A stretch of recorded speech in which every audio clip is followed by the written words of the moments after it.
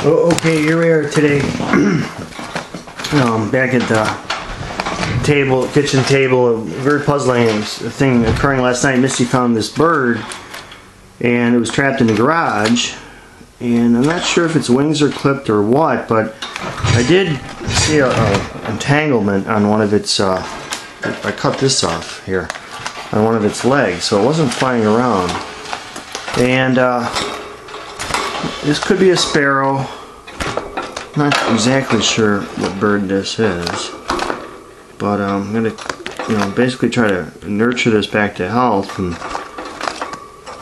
this is, this was a type of mail delivery, as you could see from what we have here, the ESO,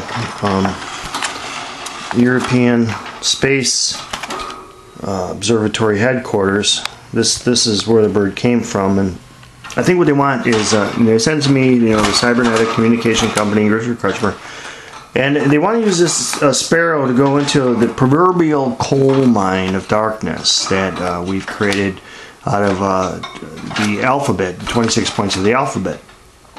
So we'll send the bird in. We'll attach a laser beam to it, and we'll have some mirror guideposts, and the bird will be trained to go from point A, B, C, D, and then in to E, F, G, and then back to H, where the H and the A align for the aha, epiphany point, and so on and so on.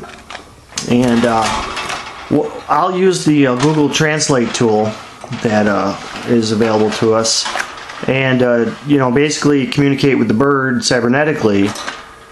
So that it could tell us, just what direction there is in the beyond the gate, so to speak. And we'll play a lot of good music for it, and bird sounds from freesound.org.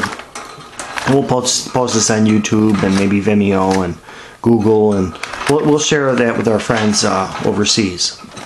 So if anyone knows what kind of bird this is, feel free to post, and once it's back to health, we'll of course set that free.